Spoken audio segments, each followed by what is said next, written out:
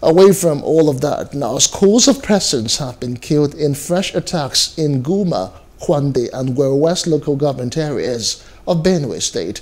This was disclosed in a statement signed by L.G.A, media aide to Benue State Governor Samuel Otom. Now, eyewitnesses said the attackers were dressed in military camouflage as a decoy. Meanwhile, the governor, in reaction, has expressed grief over the killing and called on Benue communities to rise and defend themselves. Now, search for missing persons are currently ongoing. Hello, hope you enjoyed the news. Please do subscribe to our YouTube channel and don't forget to hit the notification button so you get notified about fresh news updates.